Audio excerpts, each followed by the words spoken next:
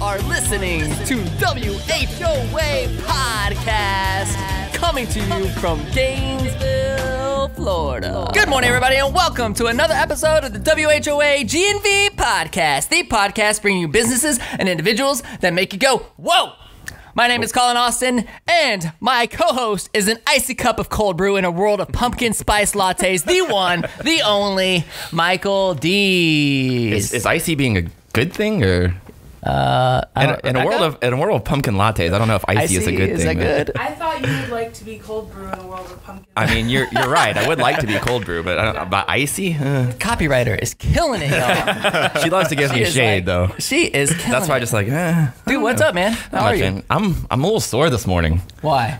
I mean, I go to the gym 6:05 every morning, and Tuesdays when we record. That's your first mistake. That's my first mistake. Tuesdays when we record, like, I'm literally rushing over here, and I had an intense weightlifting session this morning, so I'm like a little sore. Stretch it out, man. But I'm okay other than that. How are you?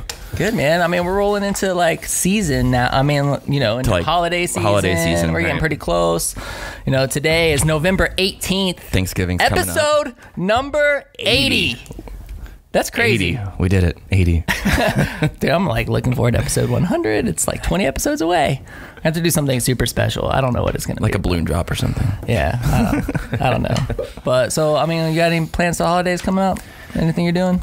What does a CEO do? Yeah, so I usually take a little time away. That's your second mistake for holiday, right? So you ask if I have any plans. I've actually like refrained from making plans so far this year because I feel like I've got a lot of work to do, maybe more so than usual in the times that we close this year. So I haven't made any plans. I might have to postpone my what I normally do for winter break to like February or something, depending on how all that goes. But yeah, a lot of work to do in the next coming months. Cool, man.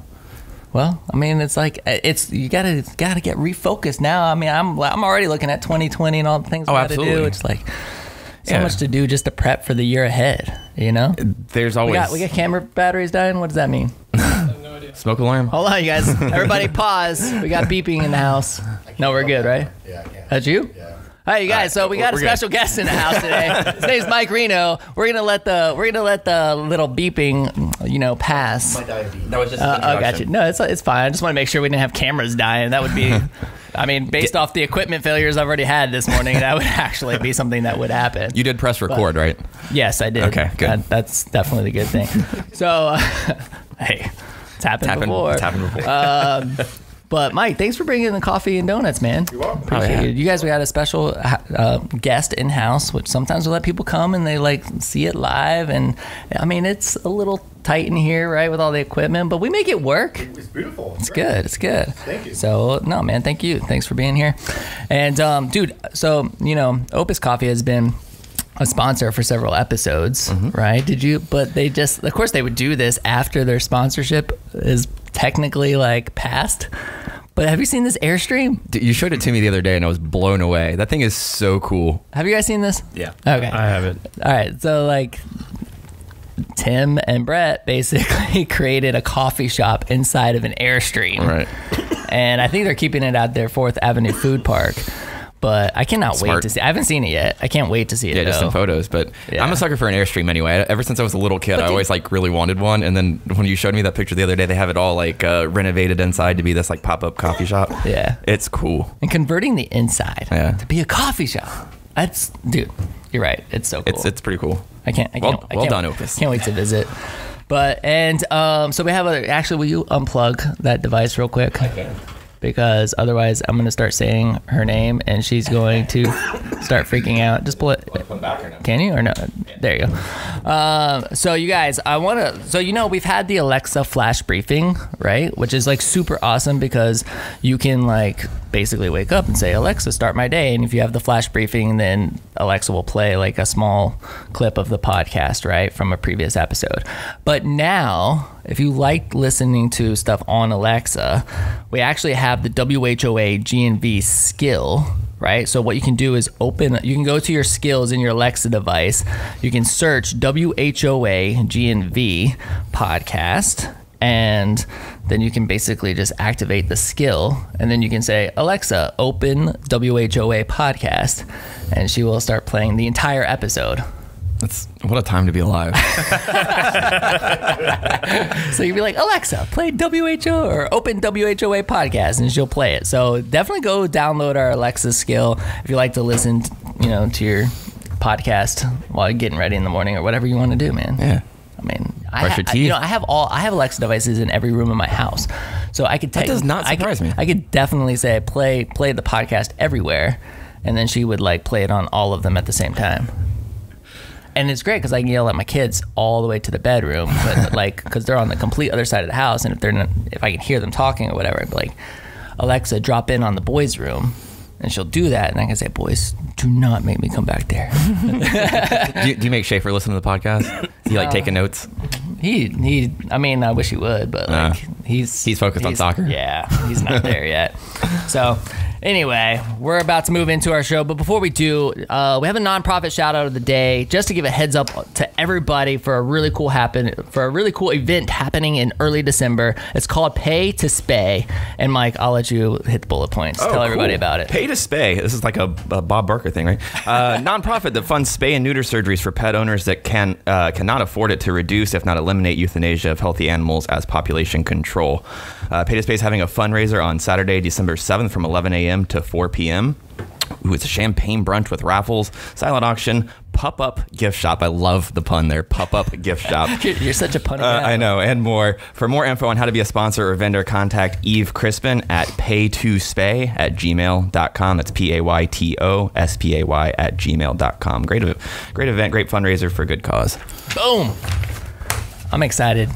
Are you ready? Excited for today? You're always pumped. I mean, it's your favorite time of the week. It was funny because I looked back at the picture though when we did the morning podcast with Olga. Mm-hmm. Right, I'm like looking at my face in the picture. I'm like, dude, I look so tired in the picture. I'm like, I'll be honest, I definitely prefer the like evening recordings, but like sleep is a good thing, Colin. It's the schedule, man. You got to go with the schedule, and it's sometimes they're in the morning, sometimes they're at night. But I definitely need to get more sleep. Yeah, that's always true. Yeah, so we're working on it. But you guys, get ready. Today on the show, we have Campbell Spellicy, who is the president and mechanical engineer at Campbell Spellicy Engineering, and with him we have Jose Alzate. Is that right? That's close enough. All right. Dude, I told him I was gonna go for it. You went for it. Go, you say it. Alzate. Yeah, you're not gonna. I like put more like yeah. It sounds way sexier when you use it. Who is an electrical designer and project manager with the firm. So guys, welcome to our show. Thanks so much for being here. Yeah, thank you for having us. So we like to start with everybody's story. Well, real quick, before we even do that, I don't know if you know this, but I went back to look up the episode number, but episode 41, Whitney actually came in, Kevin's wife, came in and sat as my co-host when she was here representing Junior League of Gainesville. So, I mean, that's like 40 episodes ago, right? Like 40. I mean, that's a long time ago. Yeah. So she gave me 0 pointers. Yeah, zero pointers. She was no help at all, right? So I just wanted to give a little shout out to Whitney. Because she did excellently as my co-host that day. So no pressure. Yeah. So you really have to like live up to that. Co-host might have been a better role for me. Let Jose talk. So, well, let's get into it, man. You guys tell me your story. Tell me how you started this awesome firm, and we'll take it from there. So I actually did not start it. I inherited it from a business partner of mine in 2014. So I've been with the firm since I was a sophomore in college at UF. I started basically doing hourly drafting with them because I had a background in that from high school. My business partner was looking to retire fairly soon, so he and I basically worked out a plan for kind of a phased transition. So in 2014, I took over. We changed the name to Campbell Spellicy. It used to be Campbell Engineering in North Florida. 2014, we partnered, and then in 2016, he retired fully, and I took over as president. So it's been this was our 5th year, I think, with the name change, and we just actually underwent a rebrand and kind of are changing a little bit more and changing our focus more than anything. The name is not changing, but we have a new logo and some new core values and a little different focus on how we approach what we do. But it's been 5 years of kind of incremental change and modernization of the firm, and a lot of new people, a lot of new faces, and growing a little bit since then. So it's been a process. Cool. So, I mean, did you always want to be a mechanical engineer? Like, take us back before you even got into the company, I guess. So, I've always been very good at math and never really enjoyed it. I was just very good at it. In high school, I got into a mechanical drafting program, which is essentially hand drawing 3D models, getting into AutoCAD and things like that. And that's when I really, really embraced kind of the fun of it. And I actually had a mechanical engineer who does what I do now as my drafting teacher in high school. He was a retired mechanical engineer and really gave me the leeway and basically gave me carte blanche of a curriculum to just invent my own curriculum, which is the craziest thing I've ever seen, but worked great for me and really inspired me to keep kind of the creative side of engineering, which I really kind of dug into. But mechanical engineering in school is, robotics and aerospace, and they want you building planes and jet engines, but I was never really exposed, and I still think the current class is not really exposed to what we do on a daily basis. But the time I graduated, I think the statistic was something like 60% of engineers go into some form of consulting, and the other 40% go into kind of the primary focus of the curriculum. So when I kind of on a whim answered an ad to start drafting for this company, I had no idea what HVAC was. We kind of learned the principles of it, but they never really apply it to what we do on a daily basis. A lot of the applications and your test problems are related to aerospace and, astronomy, sort of physics. But what we do is, using a lot of the same physics, but in a much more physical and kind of tangible application that everybody sees every day. But it goes under the radar a lot. So my business partner at the time had asked me probably 15 times. About every 6 months, he would ask me, there's an opportunity here. Do you want a partner? Do you want to, eventually take this thing over? And I told him, no shortage of probably 20 times that it was not for me. I did not like the work. It was boring. It wasn't what I wanted to do. I wanted to go build robots or do manufacturing or do something else. And I told him at least a dozen times that I wasn't going to do it and that I was going to leave town. And eventually, the more responsibility I got and the more involved I got with the projects, the more I kind of embraced what was unique about it and what I really was good at. So in about 2012, I kind of made the leap where I was going to stay and really get into it. So I've learned to love what we do now. I don't think I could be doing anything else. How long had you been there before that opportunity came up or before they even presented it to you? Probably about 5 years before we really started talking in earnest about it. Okay, so I'm definitely one of those people when it comes to like engineering, and you're gonna have to dumb it down to like yeah, you're gonna have to like dumb it down to like a second grade level. I think that's what makes our company different. We, as Kevin was just stating, we are going into a rebranding, and we're all in on reimagining the engineer. Being different, seeing what the everybody has kind of like that similar first impression, engineer gloss over, kind of boring, and we're really focusing on kind of changing that perception. All right, so when somebody does ask you the question, what do you do on a daily basis? Yeah, that was what's the answer? One of the biggest surprises I had was when we first started going to chamber events and we did some of the breakfast before hours and things like that, and you realize that nobody understands what we do. They don't even know that it's an industry, let alone the details of what we do. But the way I like to describe it to people is everybody knows what an architect does. They design the building, they make sure that it works, they make it pretty. When somebody designs a new building, the architect handles the roof, walls, windows, floors, everything inside of that makes the building itself. Everything else that makes the building work is by us. We do the lighting, HVAC, we do data communications, we do power, everything else, the plumbing systems. So all the systems that are inside of those walls, roof, windows are designed by a company like us. So we take, pretty good amount of math and basically customize equipment sizing and piping runs, duct runs, things like that. All of those systems have to be sized, selected.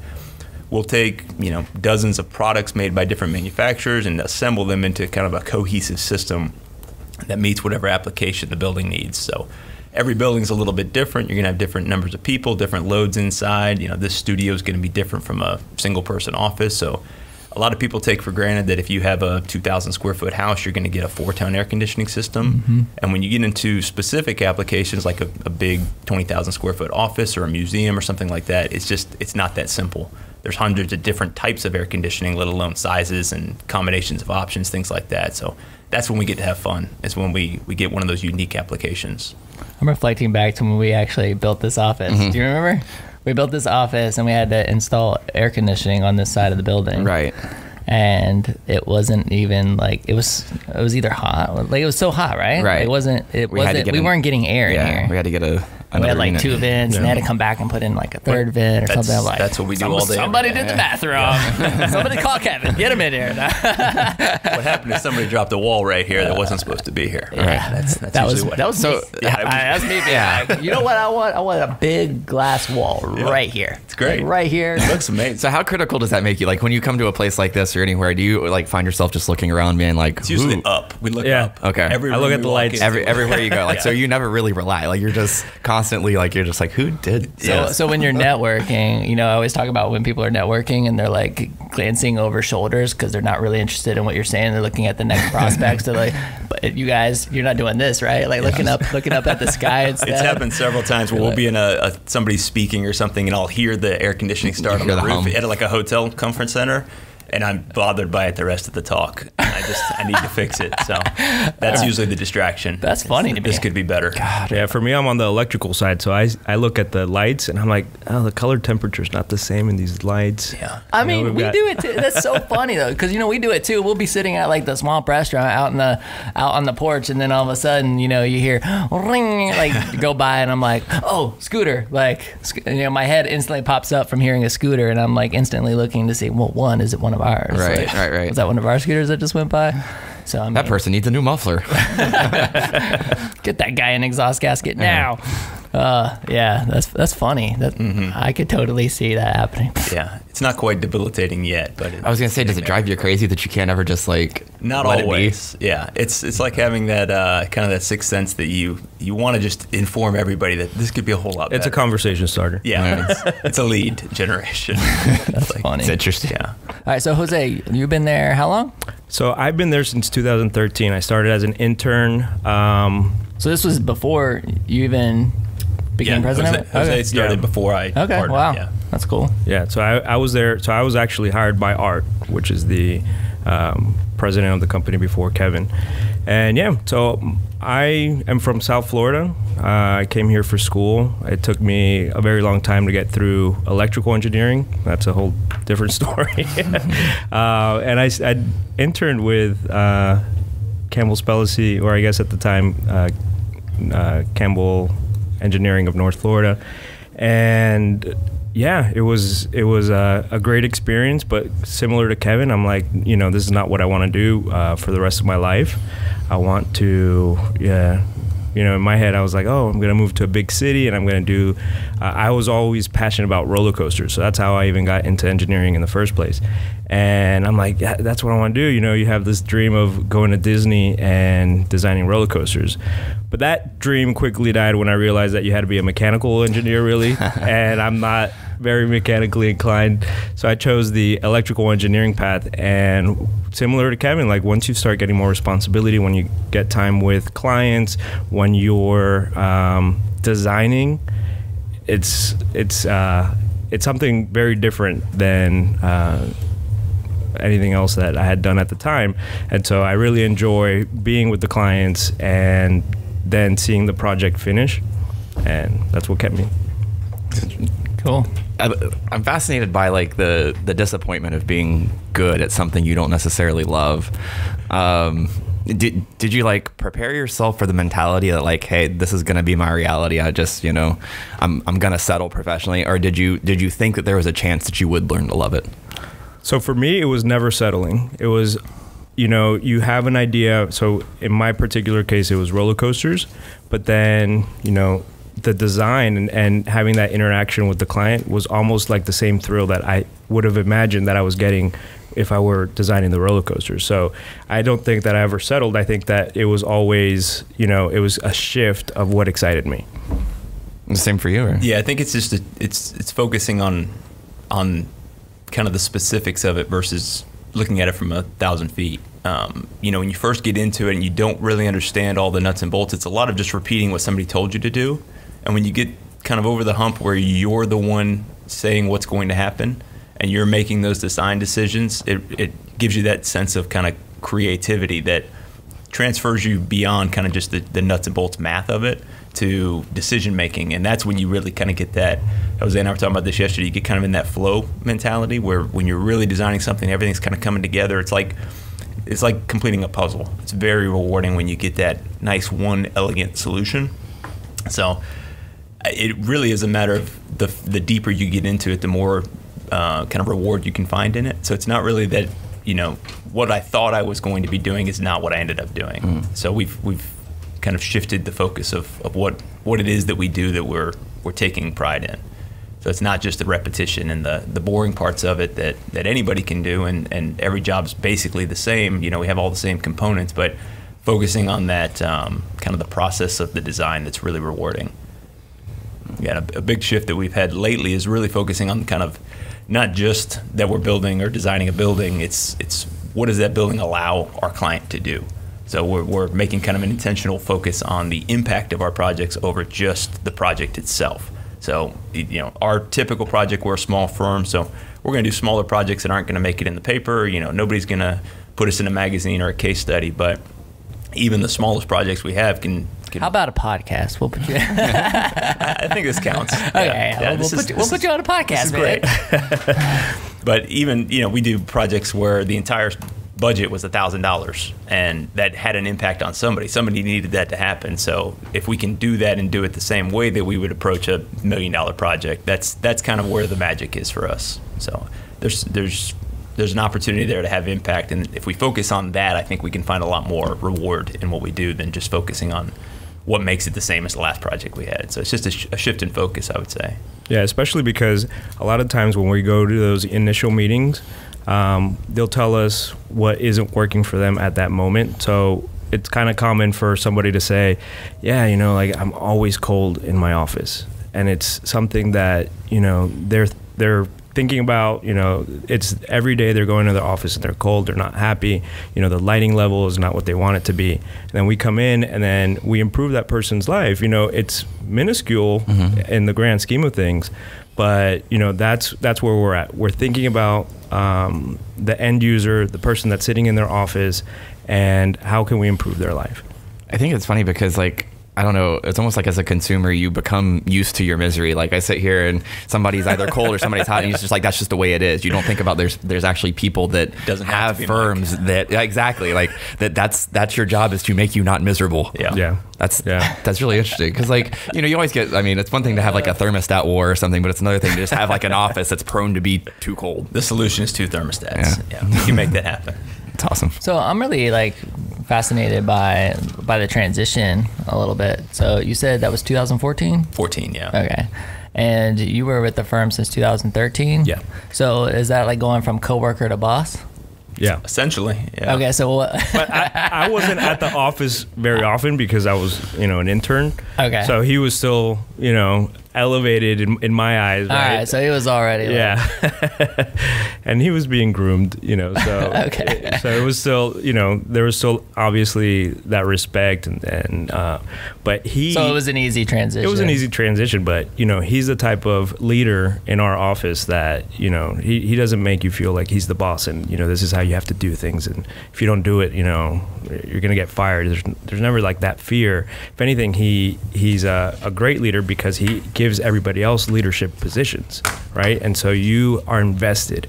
You're invested now in the outcome of this project and the outcome of the company. You might not have economic stake in it, but you have invested your time and energy into this project, into this company, and you want it to succeed.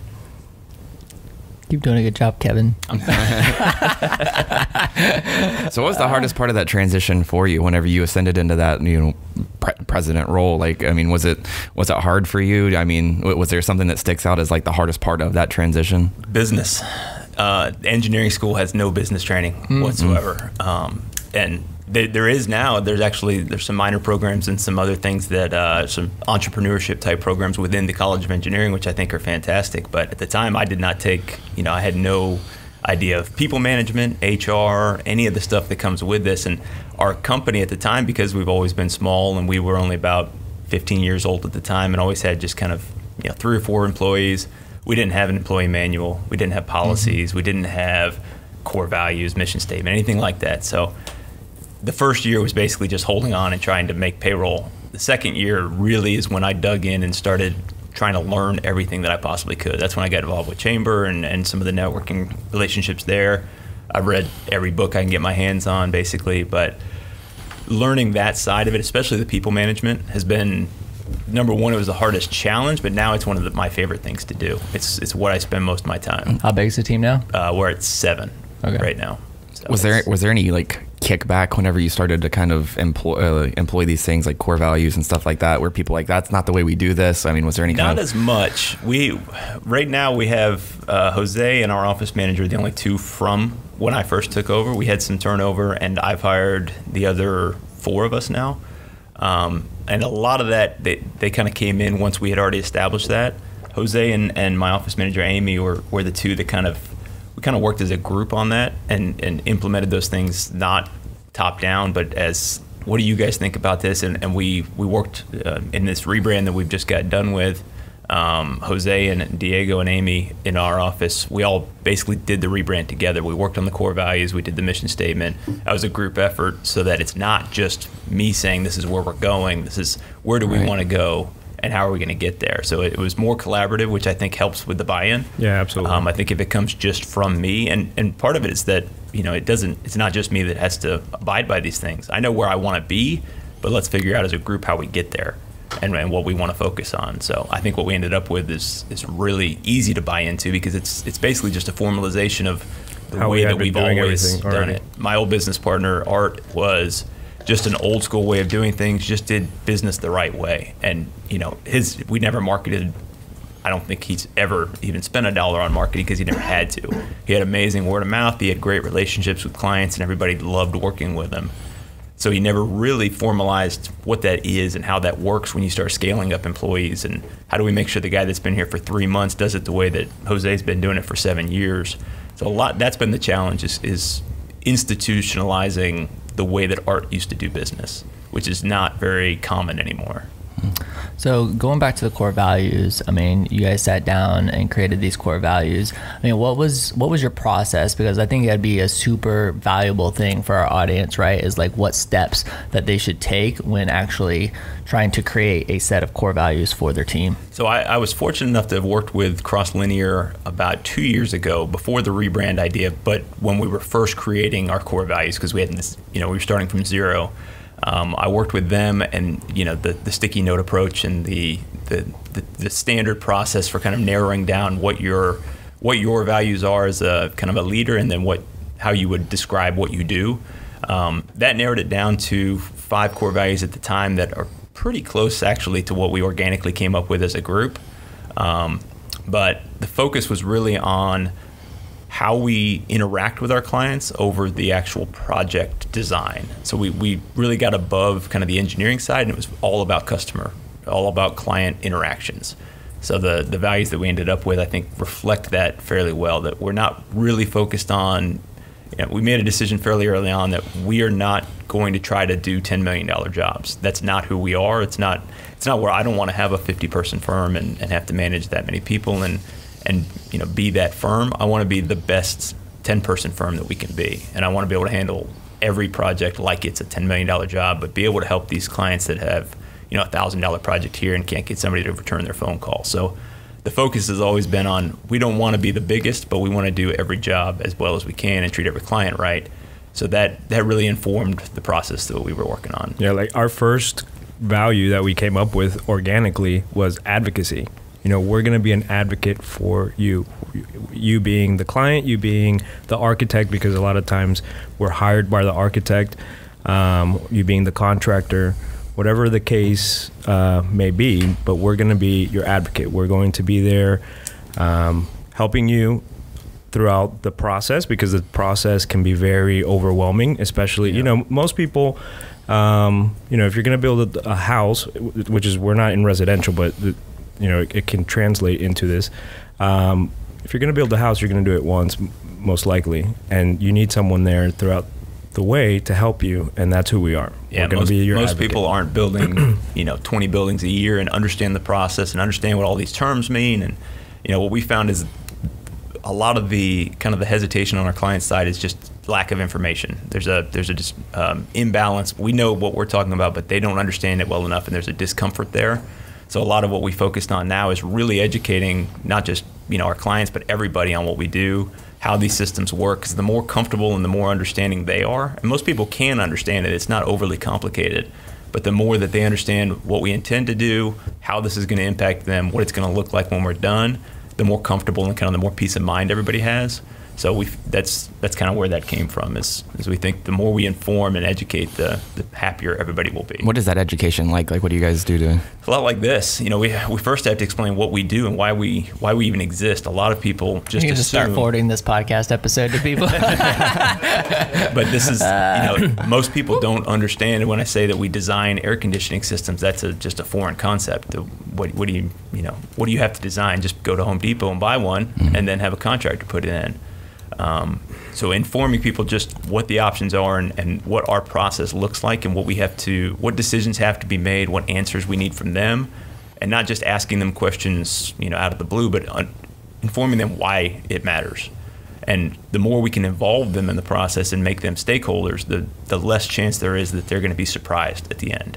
You know, there's a big movement right now within our industry to move towards 3D modeling and a lot of renderings and things like that on the architectural side, because a client can see exactly what their building's going to look like. We kind of have to do that on the system side and explain to them maybe not what it's going to look like, but how is this going to feel? What is it? You know, your thermostat's going to be over here. This room's going to be on its own. This one's going to be on a different one. Here's how your lighting controls are going to work. Here's what you're going to be able to do with it. Here's what you're not going to be able to do with it, but we can do this if you want to spend more. So informing everybody and making sure everybody has that transparency and the ability to make informed decisions throughout the process helps us, because they don't come back and wonder what happened at the end. So we found it's mutually beneficial. So how are you making your money? Is it off the consultancy part? I mean, like, I'm thinking the process, right? Okay, if I needed an AC in you know, this building that I'm designing, are you guys actually subcontracting the work out to the air conditioning people, or are you just doing the design part and this is what you need, and you get paid a consultancy fee? Is that? Yeah, so we work on design fees. So we typically will work either directly for a client. I'm asking the second grade questions for everybody who's listening. I just want to make sure that everybody's perfectly clear on that. This is day one of new employees. I have to explain how this works, because it's not. So the traditional model is you have a design team and then you have a contracting team. Okay. So the design team's usually, let's say it's a new office building. You would have an architect, usually would be the prime contact for the owner, because they're involved with kind of conceptual sketches. They start earlier than anybody else. So they start laying out what the building might look like, how big it is, what rooms you're going to need. They're going to be involved with the client pretty early, and that's usually a direct contract between the architect and the client. The architect then would sub-consult any other disciplines that they would need. So structural engineering, civil engineering, landscape architecture, MEP, which is what we call ourselves.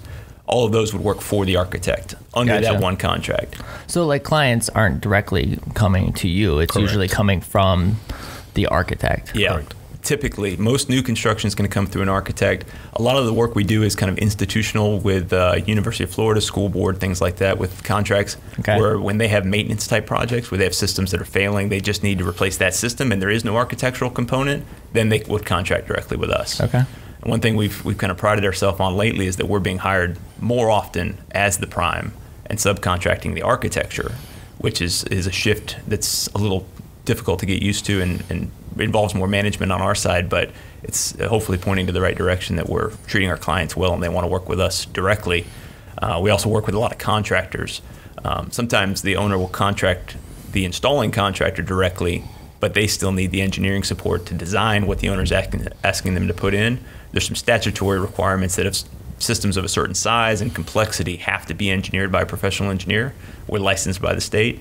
And if that comes up, the contractors oftentimes will just hire us to do the design under their contract. So we've got any number of ways that we can kind of get paid, but it's essentially it's a design fee. So with like a team of 7, like how many projects can you do it? Like what's capacity? We did 81 last year. That was our most. We've done. How about the most at one time? This year?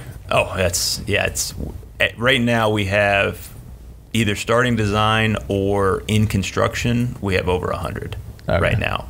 So they're all at different phases. Some of them are kicking off, some of them are wrapping up, but we have over 100 right now. Because it's not just the design portion. There's also what we call the construction administration part. So we finished the design, but now we're involved while the contractor is doing the installation. Now we get involved to, answer any questions. Everything's going to look a little bit different from the design documents than in real life. So we're there to like provide assistance to the contractors as well. So, if a question comes up on the field, hey, this looks different in real life than, how you designed it. What should we do? We're there to help. Yeah. It's also acting as the owner's advocate again. We're making sure that the contractor's installing what we designed and the owner's getting what they paid for, essentially. So our job is, because the owners don't necessarily know what they're looking at and can't tell the contractor you're doing that wrong, our job is to make sure they're doing everything right. So even when we're working for the contractor, for the architect, our job is pretty much the same, to make sure everybody's getting what is on the drawings and what they paid for. How much of what you do is it sounds like a lot of it's new construction versus fixing problems in buildings that already exist? Actually, probably the vast majority of our work is fixing problems. Okay. Yeah, we have continuing contracts with the school board and the university, and that's, I would say, about 80% of our work. We joke in-house that we get called on the hardest problems. So it's always, it's a lot of diagnosing. It's something's, like Jose said, they don't really tell you, hey, this duct is undersized or this thermostat's in the wrong spot. They'll say, my office is hot. So our job is to translate from that kind of the problem That's the to the scope. So we can take it from that. We know there's a problem, but we don't know what's causing it, all the way through. Now we know what's causing it. We know what the solution is. How do we design it to something that somebody can build and put it on paper that a contractor knows exactly what they have to provide? So that's the challenge. So does that just come from lack of foresight whenever the construction happened in the first place, or what is the reason that these problems exist? A lot of the problems are just degradation. Equipment only lasts so long, and most people will run it to failure. Maintenance only goes so far. Even the best equipment's going to fail after 15, 20 years, and the university builds buildings that last 150. So over time, every 20, 30 years, you're going to replace everything that you put in, and that's a bulk of our work. They have thousands of buildings, and every year they replace so many systems in it. So we get some of that work, and more often nowadays it's renovations. So there'll be an office suite that hasn't been renovated in 20 years. Everybody that's working there would like it to have new paint, carpet, new furniture, make it look like what they're seeing in all the other offices on campus. So as soon as the architect comes in and wants to move walls around, change the ceilings around, all of that impacts the stuff that's above the ceilings, which is our world. And we have to make it accommodate the renovation. So they may be adding an office, taking a wall out. Every time they do that, like what we're talking about here, if you add this wall, an engineer should tell you what you need to do to make the air conditioning still work after you do that. So if you're going to add a wall, take a wall out, it impacts the lighting and the air conditioning and everything else. So that's more often our role, is figuring out what they're trying to do, how that's going to impact, and how do we make it still work when we're done. So can we circle back to the core value stuff? Yeah. What are the other 4 core values? Humility, positivity, and growth and service. So they're really new. They are. we launched our website first. just throw it out there. I want to see how many Jose could get. Yeah, no, it's good. So I'm sorry, you said humility, advocacy, positivity, growth, and service. So, was the process the same when you were trying to create like the mission statement and the vision for the company? Yeah, the mission has always, in my mind, been a focus on the client and what the impact is. So right now, our mission statement is focusing on the impact. In my mind, that's how we motivate internally. It's also how we market externally. That we like the reputation of being the small guy that will take on any size project. That's not, there's a lot of engineering firms here in town, and it's not necessarily everybody's niche. is the small jobs. It's hard work. It's not any less difficult, but all the margins are smaller. So we take pride into the ability to be profitable even on really small jobs. So in formulating like these core values and the mission statement and stuff, I mean, like how long was that process? That was a very long process. Yeah, we met. It was a whole summer essentially. Yeah, last summer. Yeah. I think so. Like what was fun the very first time that we got together to like brainstorm. We're outside and we're just throwing ideas and we're just like, you know, this is, you know, what defines us? Why do you like coming to work every day? You know, and then having, you know, asking each other questions and then picking out, you know, words. And then from those words came like, okay, well, you know, we all keep saying like this group of things, let's make it into like a core value. Like this is how we all feel, you know, when we're interacting with clients or when we're at work, you know, whatever the case may be. So we start identifying the key kind of groupthink, and then that's where each of the core values came from. Yeah, that's good. I was just curious because really the reason I'm asking is because I'm kind of comparing it to the process that we went through. Okay. And I wanted to see what the similarities were and stuff, because I get asked a lot of times about our core values, and I think, you know, we're pretty well known for our company culture, and, you know, so when people ask me those kind of questions, I'm like, well, you know, I mean, our process was a little lengthy. I remember it taking some time, and it wasn't like an overnight thing. I think a lot of people are like, oh, I need core values. All right, let me pull an all nighter and like write them all. No, you have to really do a deep dive into your company, and, you know, one of the things that, you know, I think really worked well for us is that we got the input from, you know, it wasn't just Kevin, you know, it was like he said, it was Diego, it was Amy, it was me. We have different experiences. We've come from different backgrounds, school-wise, and, you know, so you see things differently. And we're all working, we're 7 people, but we're all working in the same thing, and you can have a completely different point of view than your coworker, right? Yeah. So when you're doing the post-it process and you got post-its everywhere, I mean, do you remember how many things you actually kind of came up with? I would say we found a couple of them really early. The positivity and humility, I think, were two that were huge for us, and that came mainly from client feedback. You know, we kind of started with, from a marketing perspective, why do people hire us? And we hovered around those two pretty early on. The advocacy came later as a result of combining probably 5 or 6 others that we started with. Service has always been big for me. The actual word service took a little while to get to, but and then growth was really more from a recruitment standpoint. We are fighting for talent. Everybody is right now. So what spun out of that is really kind of something that we've built over time now is a focus not just on professional development. That's actually required for all of our engineers. Everybody has to do a certain amount of continuing ed, like nursing or doctors. But we're focusing a lot on personal development, but leadership development, things like that. Beyond just what we do in engineering, giving people more responsibility, letting them do project management, things like that. Building those other soft skills that I think would set us apart. So there's a benefit to that, but that came probably last. But it's been one of the more fun things, is the people management side of it. Were you there in the process when we did it for? I actually came right after it started. Okay. They were installed whenever I came back. Okay. I remember the process. I mean, we took everybody out for like a company dinner and got like the big 3M paper and just started listing. I'm like, okay, guys, like this doesn't feel like it's just my company anymore. This is our company. And I remember, I think we had like 10 team members, and we just started listing.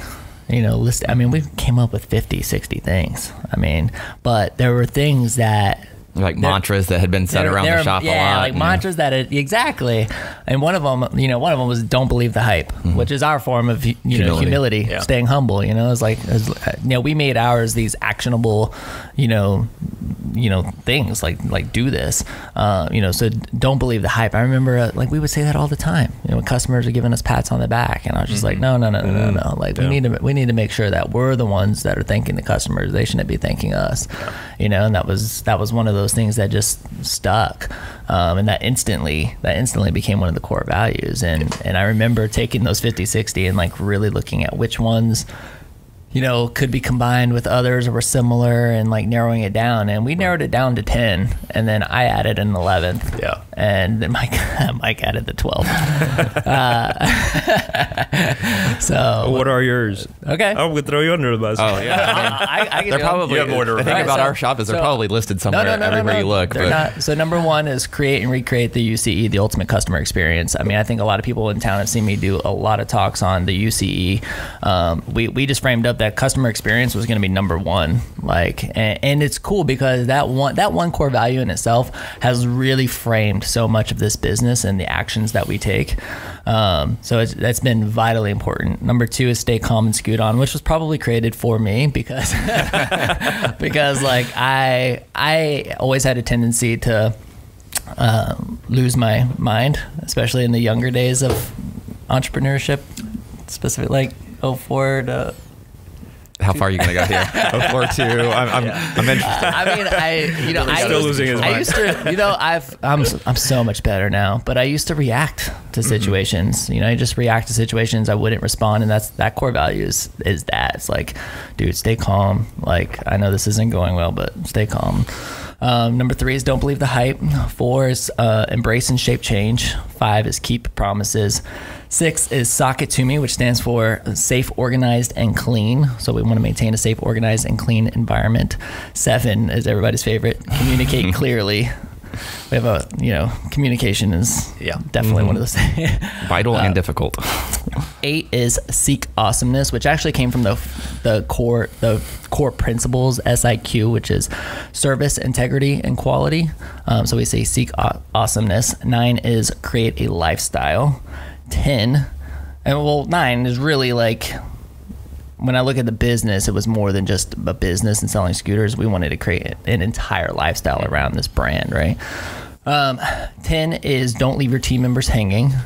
11 was added by me. So we came up with those 10, and 11 was added by me, which was to serve a higher purpose. So just, very much around your service, like, hey, like, there's much greater purpose than just selling scooters here. Right. And then I'll let you tell them what 12 is. But I'm really gonna let me tell you. So 12 actually came from a point where, so I came back to Colin in 2013 as a driver. That was the position that he needed, and I had done a lot of different positions in the industry previously, but I had kind of gotten on thin ice a little bit with tardiness and stuff. I had kind of been shown the door at the University of Florida, and I'd came back and was just looking for something to do.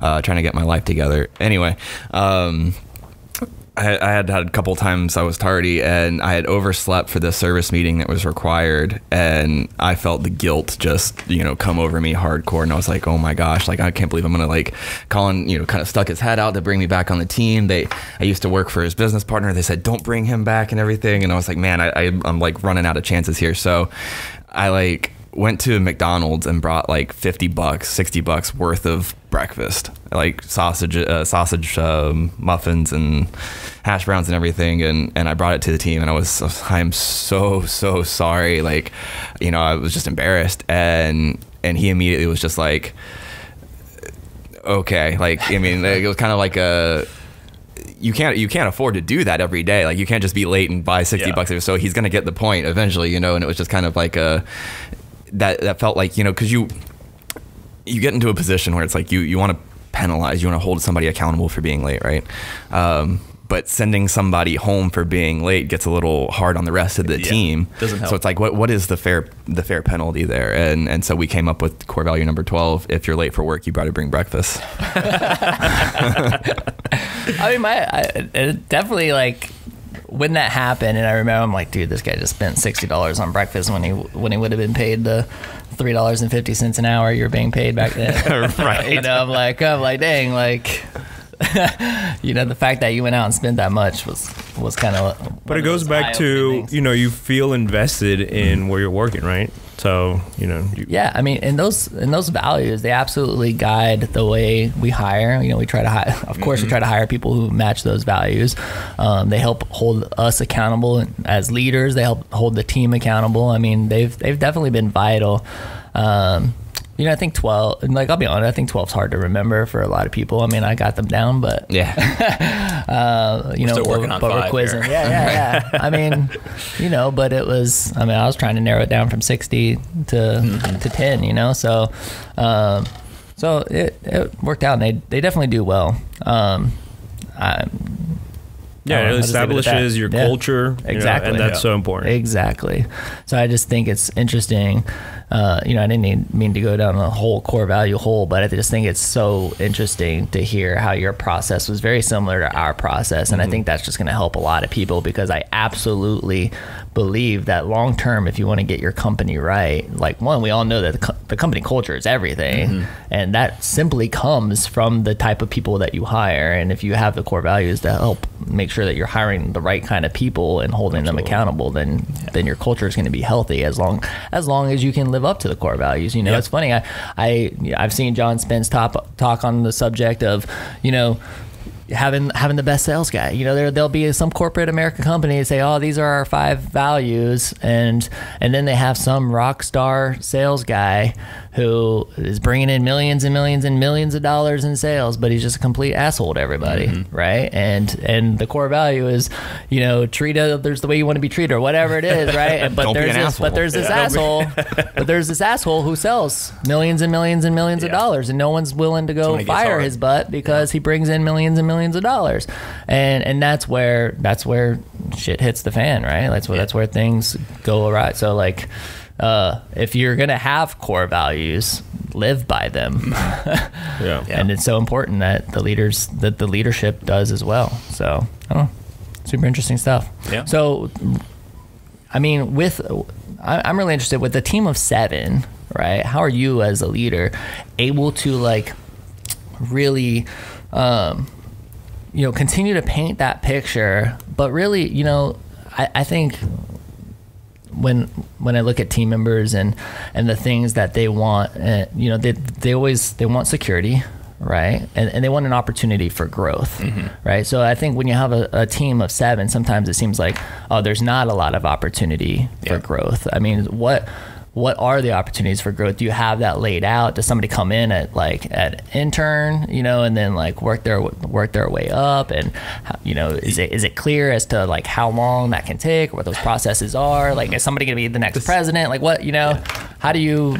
We had a very long brainstorming session during this was something that came up, again, pretty organically, that just kind of happened during one of our culture brainstorming sessions about values and everything. Is what is what does that path look like for somebody that comes into a 7-person firm that really only has 2 job descriptions? If you ignore president, which I don't think I'm going anywhere anytime soon, you have a design engineer like Jose, and then you have a professional engineer who's the one who actually signs the drawings and is legally responsible for everything. There's really not a lot of upward mobility. That's where a lot of the growth and the personal professional development comes in. What came from it was defining basically 2 kind of pathways, an engineering track, we called it, and more of a personal kind of soft skills track, and assigning everybody, you know, here's where you are, here's the tangible steps you can do to get to what we might call like an E1 through an E5 on the engineering track. So you're not necessarily getting a new title, but there are kind of these sub phases of growth where if you're going to start and you've never designed air conditioning, you don't even know how air conditioning works, we're going to get you from 0 to 1 over the first year and get you familiar with it. And once you've gotten to that level, maybe now you're going to start attending some meetings, going to the site. You know, when you get to that level of knowledge base, you can up your responsibility level. So it's not really trying to jump to that next promotion for the sake of a title or even the salary. It's building your skill set so that you can be more valuable to the team, and then everything will follow from that. So what came out of it is really just, we kind of threw the traditional firm hierarchy out the window. It's typically a president who's also the principal engineer, some number of professional engineers below them, and each professional engineer has 2 or 3 designers under them. That hierarchy is great, but it does not allow for upward mobility or individual growth.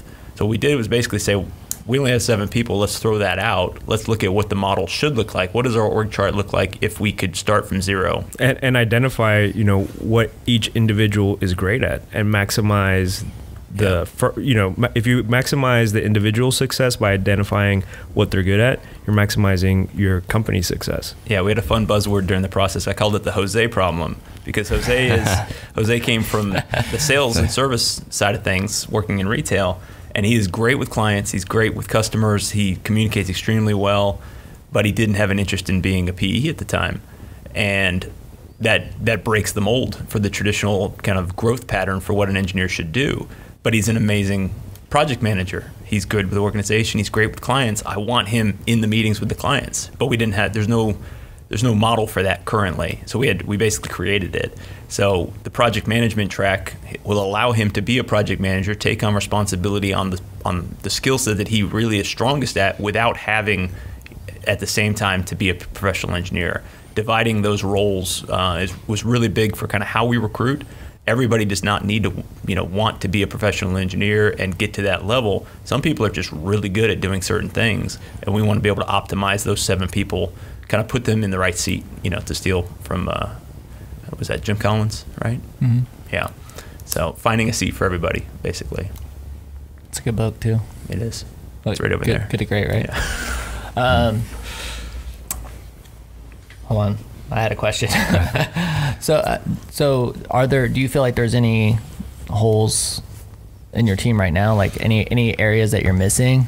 Not at the moment. We're pretty well. We hired 2 people this year. They're both approaching their 1 year with the company. So we are manned up at the moment. Right now, it's how do we get the most out of each person, and how do we continue to leverage new technologies, different platforms, things like that, to get the most productivity out of us 7 before we add anybody new.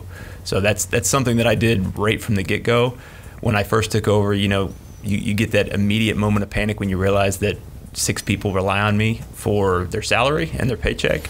So the very first thing I did was, how do we minimize overhead, get all of our costs as low as possible, and then we'll start figuring out how do we make more money. So the same approach is, I want to make sure that we are optimizing what we have before we add anything new. So there's still a lot of room for us to grow as we train the 2 newer guys, and even some of our more established people start taking on new roles. This year Jose's taken on more project management, which has freed me up to do more on the people management and marketing side.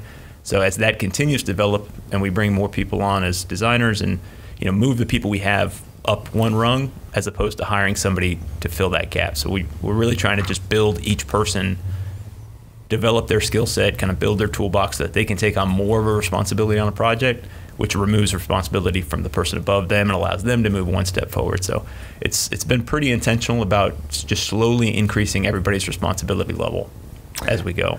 And how many, was all of your talent local talent, or did you guys have to bring? It's about 50-50. The 2 newer grads, or the new hires that we have, were both from the Panhandle. Okay. They are not Gators, unfortunately, but we won't say where. But the rest of us, I believe, are fairly local. Jose, Diego, and I were all graduates here. And do you have internships or anything? We do, yeah. We had a summer intern here from UF in the mechanical engineering program. We've had a couple of mechanical engineering interns in the past, always looking for new interns. They, especially during the kind of the peak seasons, it's very helpful. I also really just, because I didn't get exposed to it, I like exposing people to this industry. Mm-hmm. Just know it exists, and it exists here in Gainesville.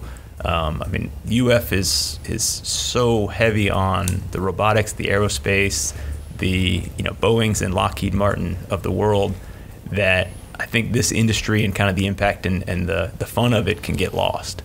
Do you think? I feel like that's just common, though. We've talked about it multiple times, mm-hmm. right? I feel like the university's teaching people how to work for somebody else, right? Yeah. Versus, if there were more classes, which it sounds. You said there are definitely some more classes, now, yeah. Some entrepreneurial.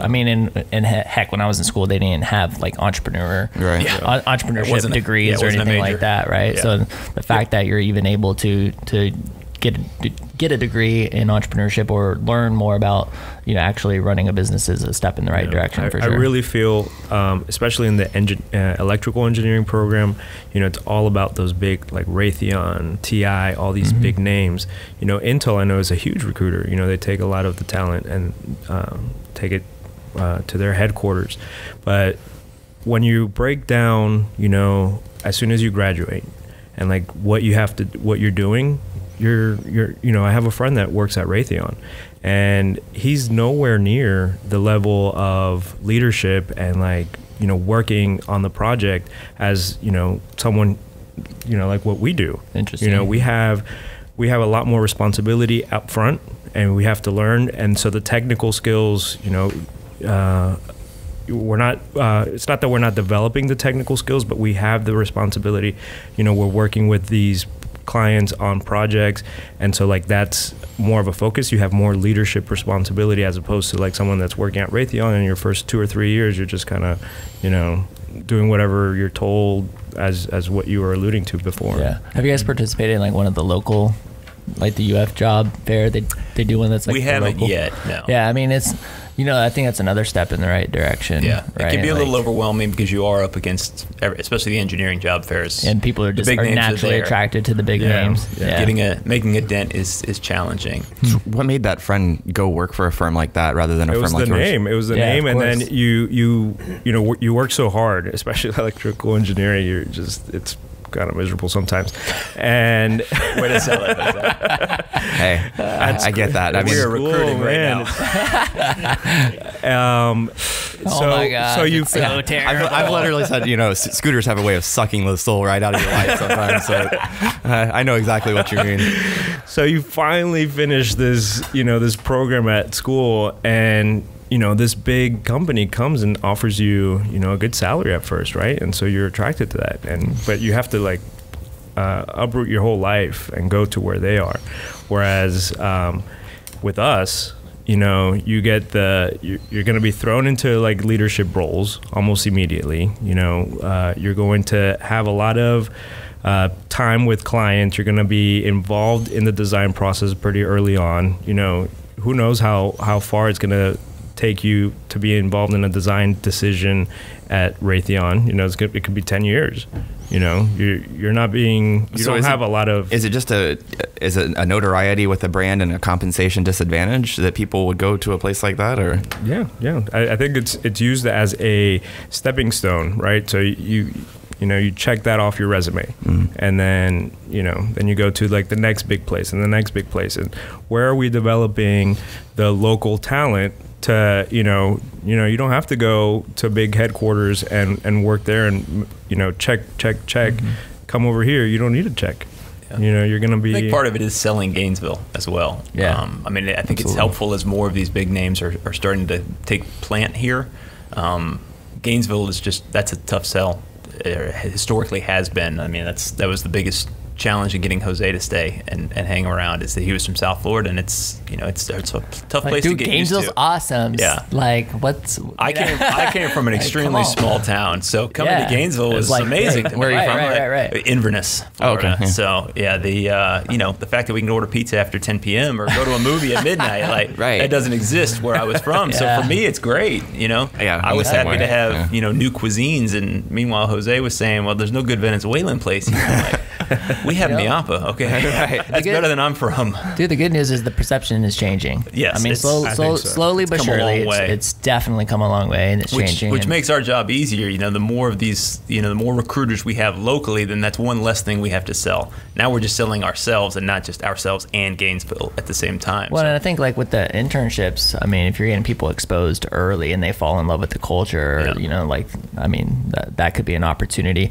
One of the things that I commonly get asked, and maybe you can help with this, you know, other Gainesville businesses often ask me, you know, how does one go about even, you know, getting an intern, you know, or connecting with the university in order to get interns? I mean, like, what steps did you have to take, or do you guys just like, you know, put it on your website or something and they just come to you, or like what? Typically, they've come to us. We probably get 5 times as many requests for internship as we can hire. So Okay. we've had a pretty good kind of stream of intern resumes at any time.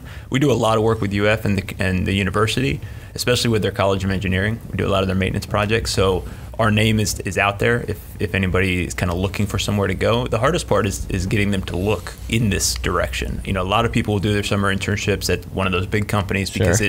it does add some resume. Our goal is to kind of is to build the people and to get to the point where working for us is something that they want to put on their resume. It's not necessarily the name recognition, but building that skill set. I think in 3 months at our firm, you're going to be given more responsibility and more ability to grow if you embrace it as an intern than you would get at somewhere like Lockheed Martin or somewhere, one of these big companies where, like Jose was saying, I've had several friends that go to one of these big companies, and their first 5 years, they're designing a spring. Like their job is this spring that goes in some other super assembly, and that's their world. With us, in that 3 month period, you may see a project go start to finish. You may design it, you may be at the initial kickoff meeting, and then see it done. And to me, that's the fun part. We get to see something from 0 to 100 10 times a year. We get to be the one that saw it in our mind and then see it actually happen. Yeah. Which is, when we've gotten people, I think that was kind of the turning point for all of us, is when you get to do that for the first time is when it really clicks that, the level that doesn't exist at a lot of places to be able, because of the project size we do, it's a timeline that most people can keep their head around. So there's an easy sell there if I can get people to experience it. Cool. We have to wrap up in a minute, but I have one more question. Do you have any more questions? I've got one I can hang on to for the side hustle. Yeah. All right, cool. So 2014 is when you took over.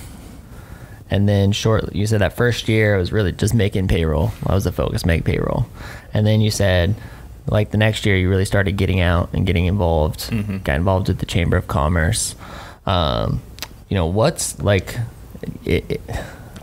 so I sit on the Chamber Board of Directors, very involved with the Chamber. You see, I've helped out with these roundtables, trying to get CEOs into these little mastermind groups, do a lot of things with the Chamber of Commerce. And I absolutely love the things that they do for the business community.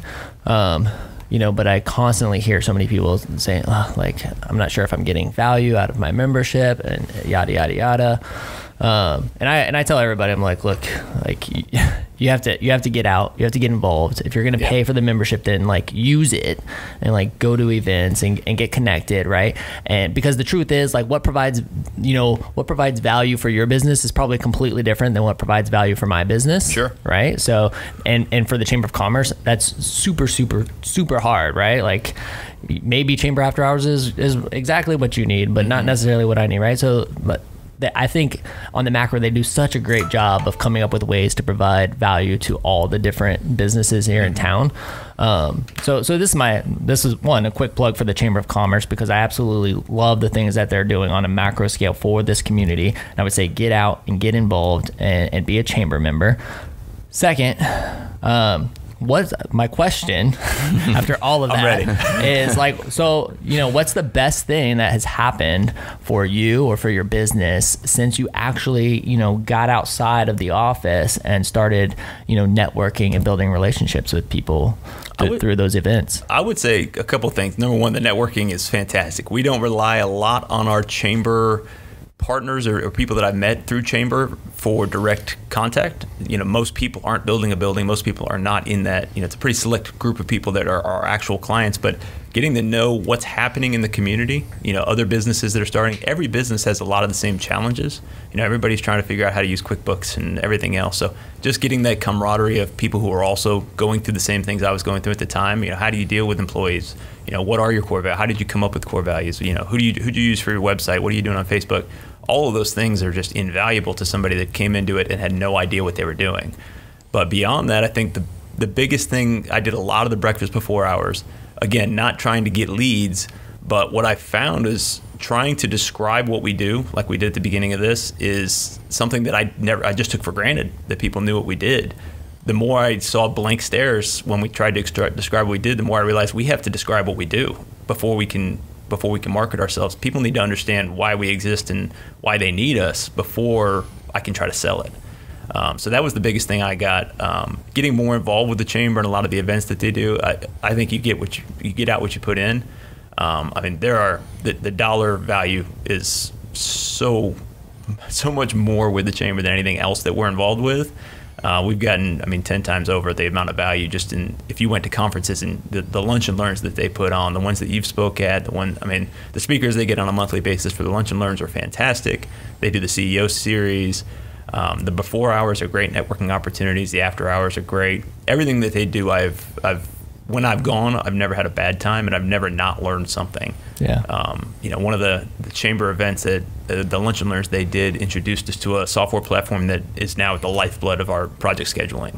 And that was a free lunch and learn, including lunch. I think it maybe $10 or something to cover lunch that they do.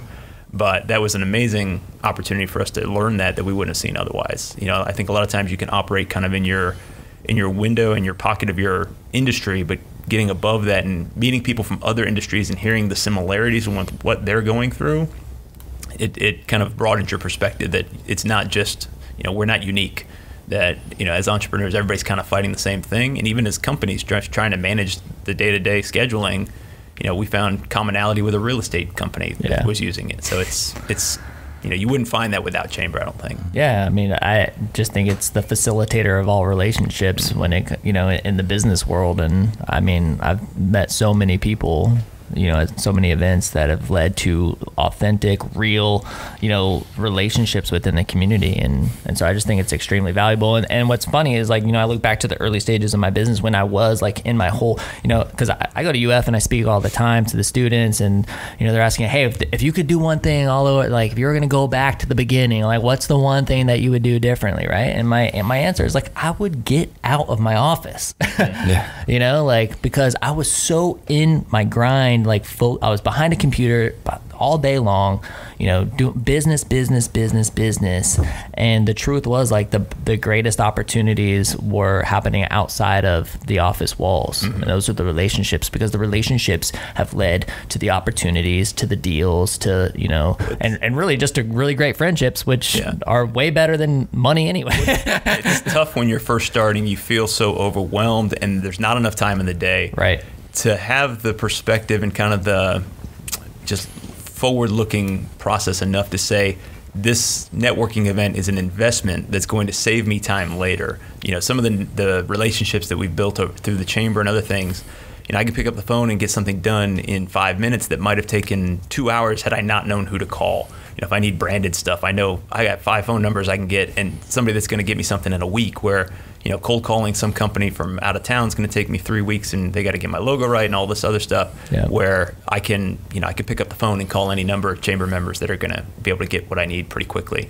So there's an investment factor to that networking, that you're building relationships that will save you time later if you can appreciate that at the time. There's always something to do that you got to pull yourself away from to build that relationship. So good, man. Mm-hmm. It's a good way to end.